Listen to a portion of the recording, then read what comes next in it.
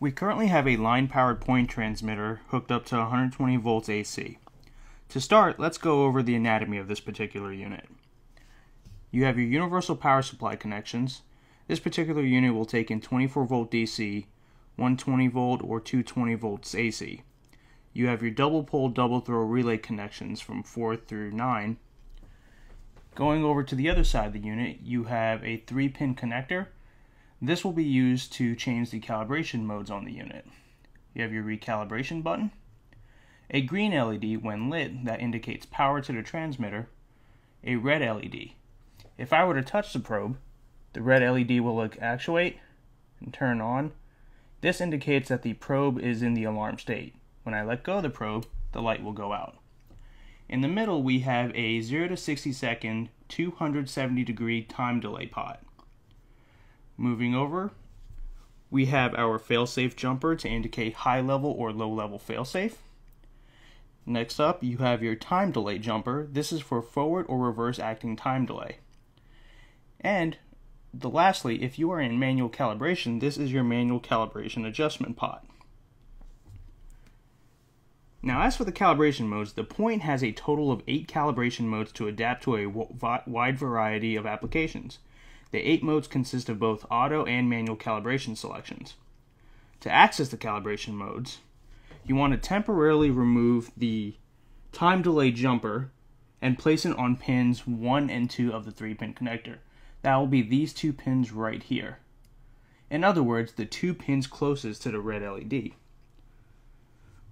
Once you do this, the green LED will go out and the red LED will begin to flash.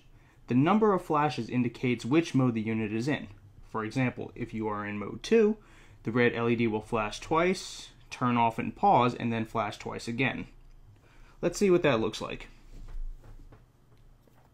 I will remove the time delay jumper, place it on the first 2 pins closest to the red LED, or pins number 1 and 2.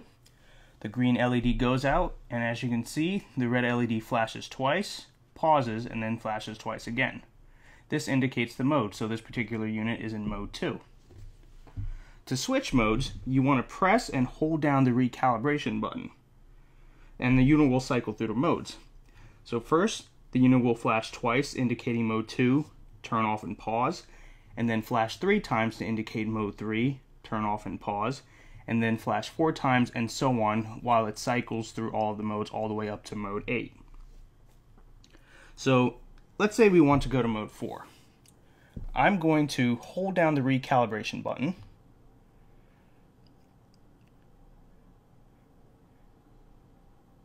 now it flashed 3 times, paused. On the next cycle, it will flash 4 times.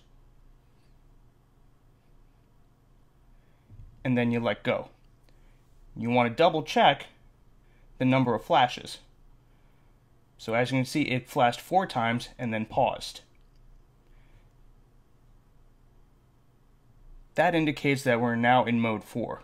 Once you've decided what mode you're in, you can remove the time delay jumper from pins 1 and 2 and place it back on your time delay pins.